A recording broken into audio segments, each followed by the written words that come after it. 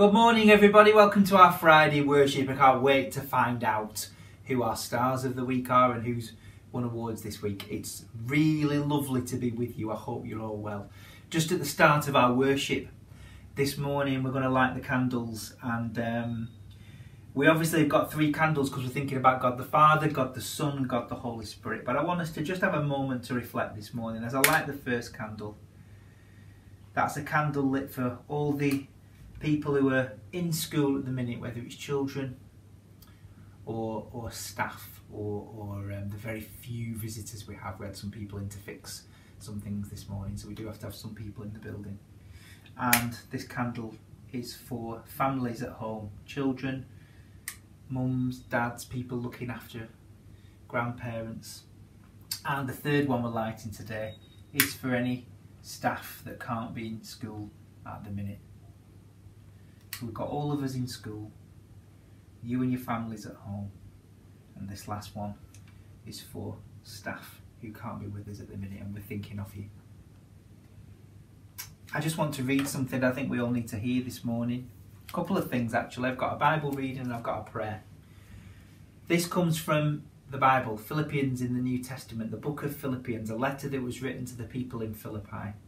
And it says this: "Don't worry about anything, but in all your prayers ask God for what you need, always asking him with a thankful heart, and God's peace, which is far beyond human understanding, will keep your hearts and minds safe in union with Christ Jesus." I said last week, I've said it in my newsletter, we're in the eye of the storm at the minute with the COVID problem. But just remember, there is someone who's telling us it's okay, I've got this, that we can turn to, that we can put our trust in, that will make us feel better inside. That peace it talks about here is that peace that you feel on the inside when you're safe and you're loved. And that can come from God. Let's just pray. Normally I make my own prayer up. This morning I want to try and focus on the positive. We've got God's message there about peace. But I think it's also important to open our eyes to all the good that's in the world as well. This is from a children's book of prayer that's been in the cupboard that I got out again recently and started to look at. Let's pray together. Let's close our eyes and be still. Heavenly Father, we praise you because you have created a world that is beautiful and awe-inspiring. When we think about the size of the universe, or when we hear the sound of crashing thunder, or feel the power of waves breaking on the seashore, we remember what a great God you are.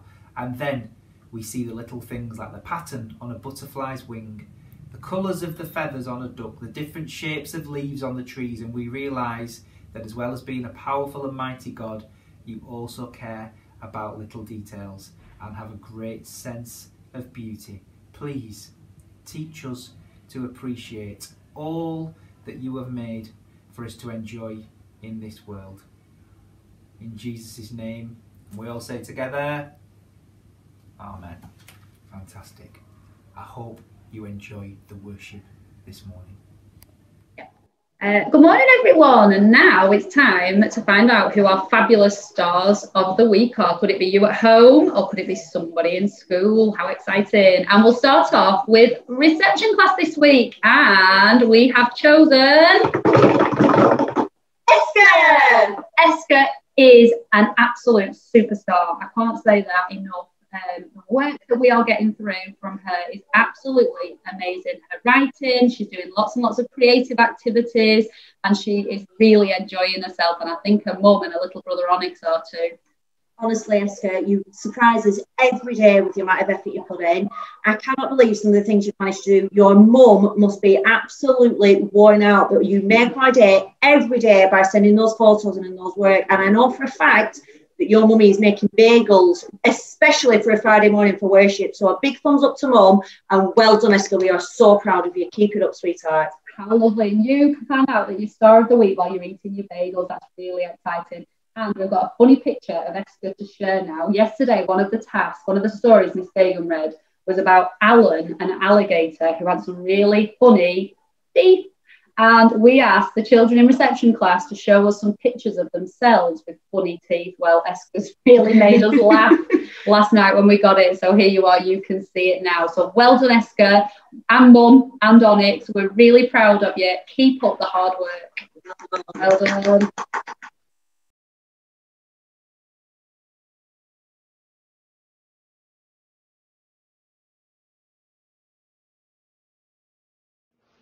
Good morning.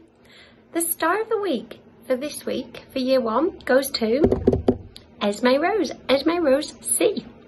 We are so proud of you with how well you are doing. You are always so full of smiles on our Zoom call, which is brilliant to see. You've done all your Purple Mash tasks so well, all your to-dos, and you're coming on really well with reading eggs. It's great to see your progress with your home learning. Well done, Esme Rose.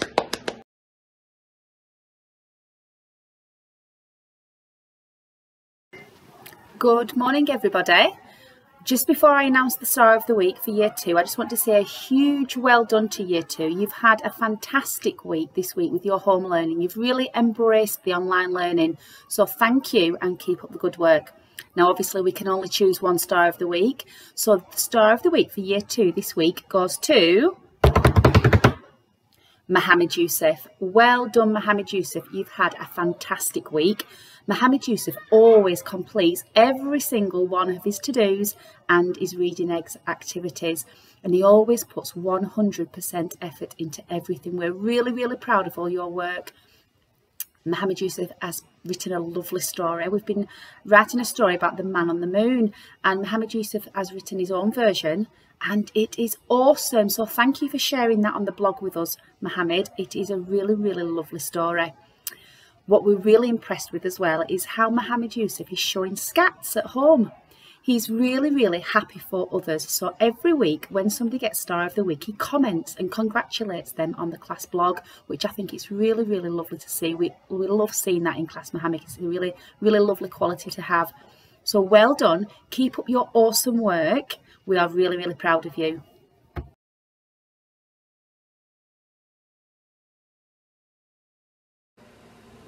Hi Year 3. Our star of the week this week is Ralph. Well done, Ralph. Ralph, you have been consistently handing in your home learning tasks and working super, super hard.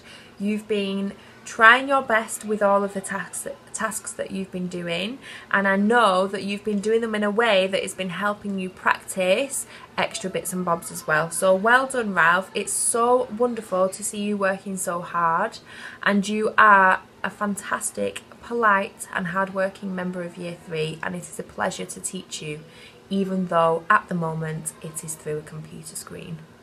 Well done to all of the children in Year 3 this week for working really hard on your tasks. There's some children that have been putting in more effort this week, which has been lovely to see, and I'm really proud of all of you, so well done.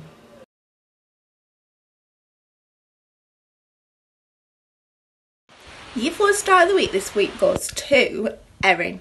Erin settled into our class brilliantly. She puts 100% effort into everything that she does, and she keeps us all smiling. So well done, Erin. It's like you've been here forever.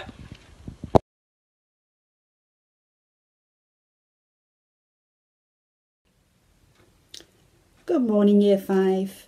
Our star of the week this week is Archie. Well done, Archie. You've been working really hard over the last few weeks with your home learning. You're always the first to post your work, and it's always of a really good quality. Well done. Keep up the good work.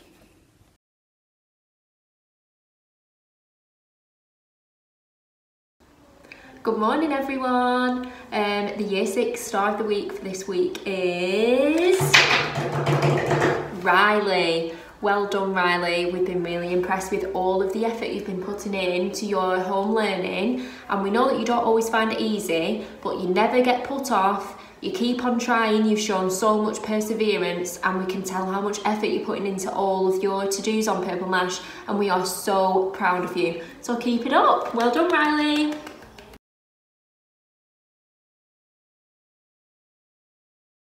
Hello everyone, and welcome back to TT Rockstars. The results are in. The winners are Year 4 with 4,459 points and Year 5 with 11,215 points. with a smashing shout out in Year 4, Gabriella, and in Year 5, Olivia C. This week's battles is Year 4 versus Year 5 and Year 6 versus Year 3. Bye. Bye. Good morning and welcome to the Reading Eggs part of our worship. Lots to get through this morning because lots of you have been on it, and it's fantastic news to hear that so many children are accessing Reading Eggs and really benefiting from what goes on there. So I'm going to start with our certificates this week, and I'm really pleased to see that 6 out of our 7 classes have got children in there have got certificates this week. So in reception, Christy has got a certificate. In Year 1, well, this week, Year 1, you are fantastic with the amount of certificates you've got. So there's certificates for Dale, Paisley, Jacob, Lila, Esme M and Leon. Well done, Year 1. Fantastic work. In Year 2, 2 certificates for you, Lily May and Ryan. In Year 3, Melody has got her certificate. In Year 4, Edith, Millie and Declan have got certificates. And in Year 5, Lucas, Anto, Alfie and Tyler. So well done to all of you children for your certificates. If you're in school, I'll come and give it to you today. If not, it will be posted out to you, so look out for that coming through your door. Fast Phonics, 2 children in reception have gone to the end of their peak. They are Lily, who's reached the end of peak 3, and Sophie, who's reached the end of peak 4. So well done to you girls in there. Now this week I've decided that for our shout outs to those children in different classes will be for the books that they have read and the growth that they have made. So in reception, Christy has read the most books and has also had the most growth. Her reading levels have gone up the most, so well done to you, Christy. And you got a certificate, so it's just been Christy week in reception. In Year 1, Daniel has read the most books, with Harry having the best reading growth in Year 1. In Year 2, Willow has read the most books, and Casper has had the most growth. In Year 3, well done to Miley, who's read the most books there, and Swanika for having the best growth in her reading. Year 4, Declan has read the most books, and Edith has had the most growth. Year 5, Lucas has read the most books, and Olivia C has got the best growth. And in Year 6, Caden has read the most books, and Lucy has had the most growth. So just overall a fantastic week. Keep it up. I'm really pleased to see how much is going on. Next week I'm going to do a little summary about how many lessons and how many we've been looking at the whole school, how many lessons have been completed, how many books that have been read, how much time's been spent on as a school, and you will be astounded about how much reading is going on. So well done and keep it up, and we'll see you next week. Goodbye. Big happy birthday today for Charlie, Lily and Billy. Happy birthday to you. Happy birthday to you. Happy birthday, dear friends. Happy birthday to you. Happy birthday to you. To Jesus be true. May your love, God's blessings be upon you.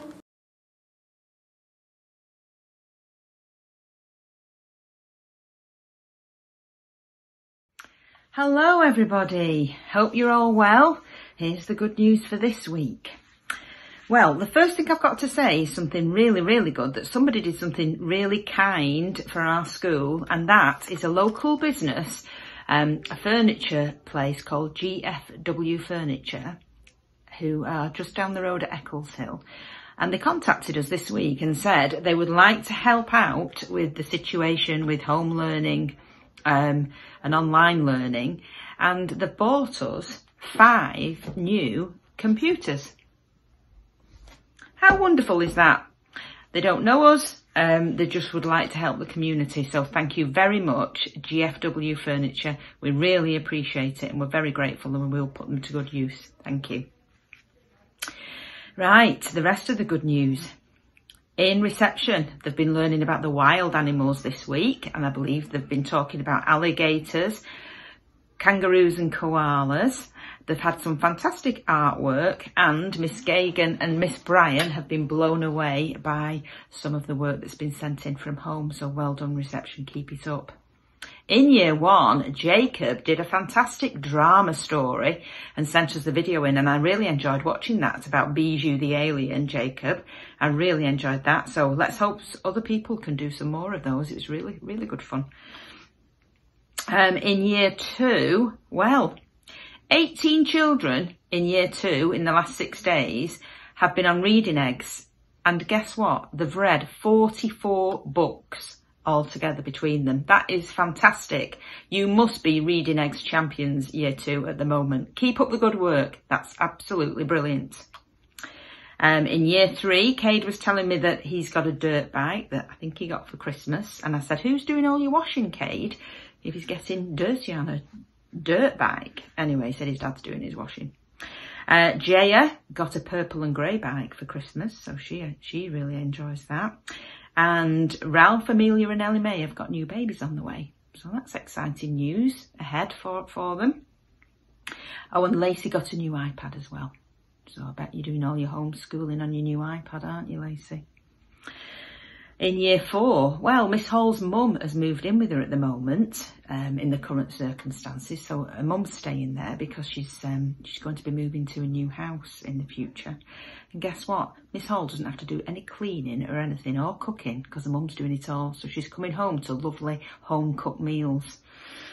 Can I move in as well, Miss Hall? And also in year 4, Gabriella and Marcelina have made some cards for Grandma Day and Grandad Day in Poland, which is on Saturday. So I wonder if any other children have made those at home. Well done. I hope that day. I'm wondering what you do on that day. Is it that you take them presents or cards, or maybe I'll come and ask you, or send me a message on Purple Mash if you're at home and tell me all about the Grandparents' Day in Poland. And that's all for this week.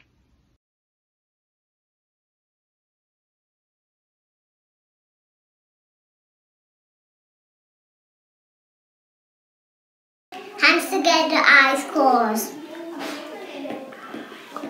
Dear God, thank you for the people in Riven Road. Amen. Amen. Here are our closing prayers.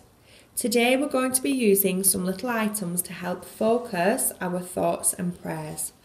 So the first item is a little building, and I would like you all to focus on a place that you would like to pray for. It could be a country, it could be a town or a city, or it could be a building and you praying for the community or the people that are in that building. Could be a school, it could be our school, it could be a different school, it could be a church, it could be a hospital or a supermarket, it could be any place. So hold that in your head now and pray. I'm praying for my Nana's house. I'm praying for my mum and dad to be safe. I'm praying for my mum and dad to be safe. The next item is a person. So we would like you please to think about one person who you would like to pray for. It could be somebody that you are thankful for. It could be somebody who you are worried about and you would like God to send them love and strength. It could be somebody who you know is poorly and you want to pray for them. It could be somebody who you miss because you can't see them at the moment, or somebody who might have passed away. So for whatever reason, hold one person in your head now and say a little prayer to God for them. I pray for my Nana. I pray for my grandma. I'm praying for my Nana and Nancy. Amen.